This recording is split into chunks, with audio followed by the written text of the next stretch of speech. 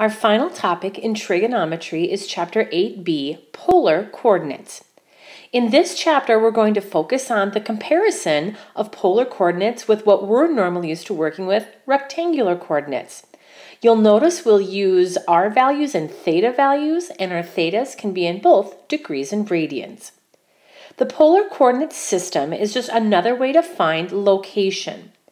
Instead of the center of your coordinate system being the vertex is now called the pole for the polar coordinate system. The initial ray on that right-hand side is going to represent the R value. And R is the measure for the length of that terminal ray. So it's almost like the number of circles you would count out, because it kind of looks like a bullseye.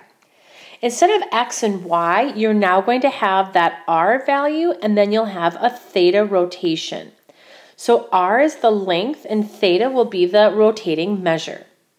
Here's what we do to convert forms. If you have a coordinate in rectangular form, and you're converting to the polar form, there are two things you do to determine your R value and your theta value. The definition for R squared is it's X squared plus Y squared. Whoops, let me get that in there correctly. There we go. It would be X squared plus Y squared. To get R by itself, then you'd have to take the square root. And that tells you how far to the right or left you can go.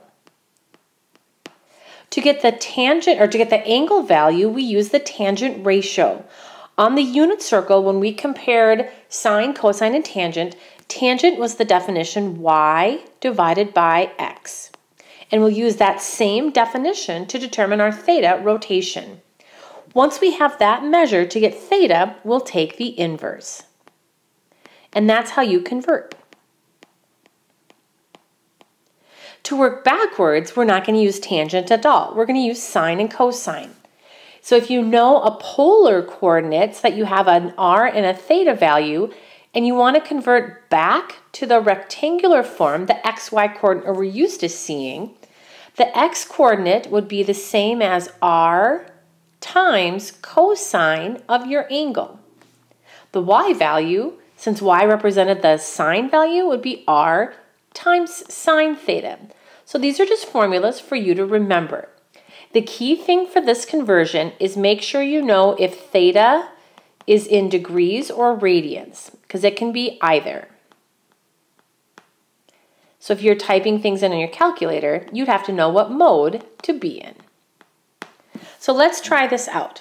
As we do this, you always want to make sure to check to see what quadrant your coordinate is located in.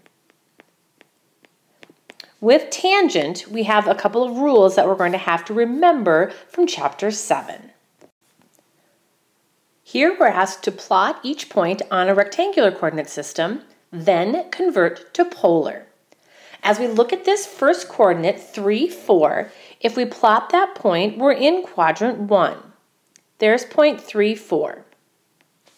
Now to convert it to polar form, we apply those definitions from up above. To get the R value, that'll be our first step. We use the definition R squared equals X squared plus Y squared. If we substitute in 3 and 4 for X and Y, we have R squared equals 3 squared plus 4 squared. 3 squared is 9, 4 squared is 16, making R squared equal to 25. If we take the square root to get R by itself, R can equal positive or negative 5. In our case, we'll just pick positive 5. That's step 1. That means we have to count out to the 5th circle on our rotation. The second thing we do, or before we rotate, sorry, the second thing we do is determine our rotation. To get that second part of our coordinate in polar form, that theta value, we use the tangent definition. Tangent of theta equals y over x, and this would be 4 over 3. Now to get theta by itself, we take tan inverse.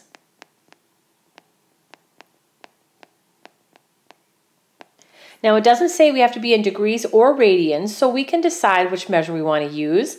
I would say let's just go with degrees. They're easier to kind of determine what quadrant we're in. So let's be in degree mode. And we'll round our answer to the nearest tenth. If we take tan inverse of 4/3, our degree value is approximately 53.1 degrees. That's step 2. Step 3, we just write our answer in polar form. Our r, theta definition is 5, 53.1 degrees. Now I zoomed in to plot this. If it's 5, we count 5 circles to the right. So 1, 2, 3, 4, 5. I'm way out here, but then I'm going to rotate up 53.1 degrees. So I know here's 30, 45, but then 60 is the next red line. So I'm going to go somewhere in between, that point right there. So that would be the location of 5, 53.1. What I'm going to do now is connect from the pole to that location. And then I'm going to scroll back down to show the comparison with our rectangular coordinate system. If I scroll back down and do the same thing, whoops, maybe I'll get there, hang on, there's my pen. Draw that in, you'll notice those arrows are in the same direction. They're both in quadrant 1. Let's try the example on the right. In example B, we have the coordinate -2, 5. And if we plot -2, 5, we now end up over in quadrant 2, just recognizing kind of location. And if I connect from the vertex to that point, we want a similar ray on our polar coordinate system. So now let's go through and determine our r value and our theta value. To find our r value, we follow that formula, r squared equals x squared plus y squared. And here's where we have to be careful. Recognize that when you take -2 squared, that becomes +4. And 5 squared is 25. Wow, there we go, kind of. R squared equals 29. So now we don't have a perfect square. R equals the square root of 29. We'll have to approximate it on our polar graph, but for now we'll keep our answer exact. In step 2, to figure out our theta, we'll take tangent of theta equals y over x. Now here's where things get a little tricky. When we take our inverse, we follow business as usual, tan inverse of -5/2. But when you type this in, some of you may recall from chapter 7, we get a negative angle rotation. That's going to be -68.2 degrees. And if we start at the right and rotate -68.2 degrees, that would put us in quadrant 4. And we need to be over in quadrant 2. So now we have to remember that rule for tangent. Once we found one angle, how do we get the other possible angle option? If you remember that we just add it to 180, that's how we can determine the correct quadrant for this angle measure.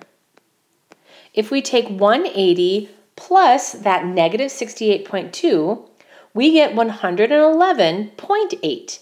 And guess what? That's in quadrant 2 where we need it to be. So that was that rule from chapter 7 that we'll need to recall as we sketch these graphs. Step 3, we just write out our ordered pair in polar form. Instead of x, y, we now have r, theta, square root 29, 111.8. And our goal is to be very similar to what our rectangular graph looked like. Now the square root of 29, we have to figure out how many circles that is. The square root of 29 is approximately 5.4. That means on our graph, we're going almost all the way out to the edge. Now, if you didn't print your notes off, I know this gets kind of to be a bummer graphing all these circles. Just try your best to create a bunch of bullseyes or like a bunch of circles within a bullseye and then count out to almost 6. So we'll go about 5.5 right in the middle.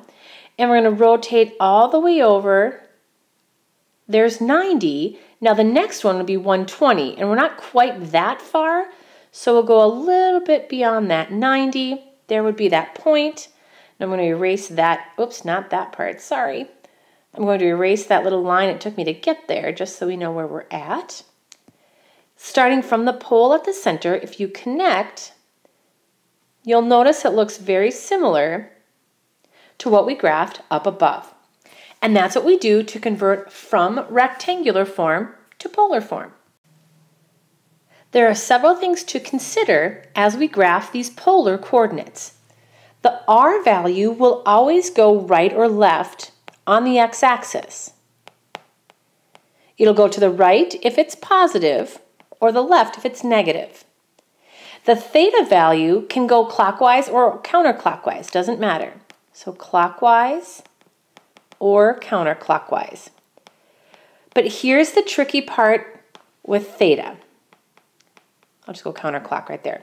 Theta always starts at 0, whether you're on the right side or the left side of the graph. So it always starts at 0 degrees. And you'll see what I mean in just a moment. All right, let's take a look at some examples. All we're going to do on these 4 problems is sketch the location. We're not converting forms or anything. We're just going to plot these values. 3, 45. That means we count out 3 to the right, and then we rotate 45 degrees. This one should be pretty easy. If we simply count out 3 circles, we're right here, kind of in the middle on that x-axis. 45 degrees is that pi over 4. It's that location right there. I'm just going to put a dot on that portion of the graph and erase the path that I took to get there. So you don't have to draw that arc in if you don't want to. We just want to draw in that end location. This polar coordinate ends up in quadrant 1. Simple enough. Now when we try this next one, things change up a little bit. Now as we think about our r and our theta, notice r is -3.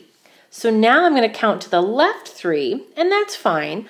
But now we start at 0 for our rotation, which seems super strange because we normally start at 0 on that right-hand side. But when your r value is negative, we're now going to rotate. Here's 90 degrees. 120 would be 30 degrees more. It's down here in quadrant 4. And that doesn't match with the appropriate quadrant and your original angle value because the r is negative. That means we are down here in quadrant 4. So each time the r value or the theta value is negative, it kind of throws us a little bit off as far as our rotation process. Let's look at the other 2 that are measured in radians for the angle. The first angle with radians is 4, 7 pi over 6. This actually isn't so bad. Our r value and our theta value are both positive. That means I'll count out 4 circles to the right, and I simply rotate all the way around until I get to 7 pi over 6. That's my end location. And I'm just going to erase my path to get there, but that's where I want from the center of the graph at the pole. I just want it to go all the way over into quadrant 3. Just like that. That's all you have to do for that one. In our last example, 4, -3 pi over 4. So now if I count out 4, 3, 4 out here again, now we're going to count -3 pi over 4, which means theta is now going to go in a clockwise direction. Remember, when your theta value is negative, we go clockwise. +3 pi over 4 would have put us in quadrant 2. But if we go clockwise the same amount, we actually end up in quadrant 3. Again. So now I'm going to erase my path to get there. And then connect it from the center to that end location. And that's graphing with your theta value in degrees or radians, and your r value could be positive or negative. Back in chapter 7, we had things called coterminal angles, and that was when we would rotate somewhere in our quadrant on the unit circle. We can do that same idea with polar coordinates. It says plot each point for which the polar coordinates are given. Then determine 2 other pairs of coordinates for that same point. That means we're just looking for coterminal polar coordinates. Let's start off with example A and just plot that location. If we want to sketch the location for -2, 60, that's my r value and my theta value. -2 means we're counting over 2 to the left. But remember, we start at 0 on that side. And if I'm only rotating 60, here's 30, 45, and 60. We're at this location right here. That's where we want our graph to connect to. So to go from the center to that location, there's my initial coordinate. To find something that's coterminal, these are the rules to apply. It's very similar to what we've done in the past. Your r value can either be positive or -2, and then we just need to rotate to end at the same location.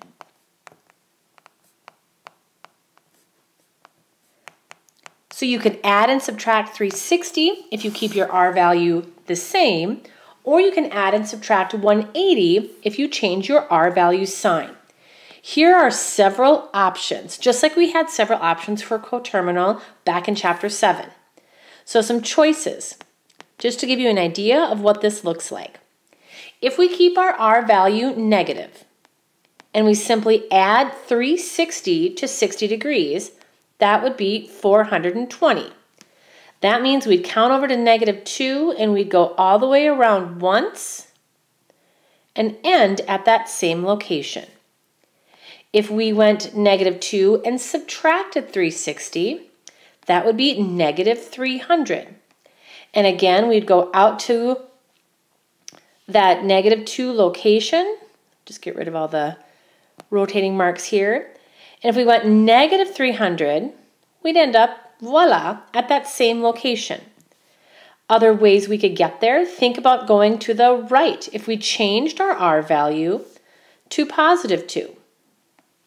If we counted +2, what would our rotation have to be to get us to that location? 240 degrees. And that's what you get if you add 180 to 60. So there are infinitely many answers. You just need to come up with 2 of them. And it doesn't matter if your r value is positive or negative, or if your theta value is positive or negative. You just have to get to that same end location. All right, we're just going to let all of that sink in. Tomorrow we'll finish example B and some converting at the end for 8.6, day 1.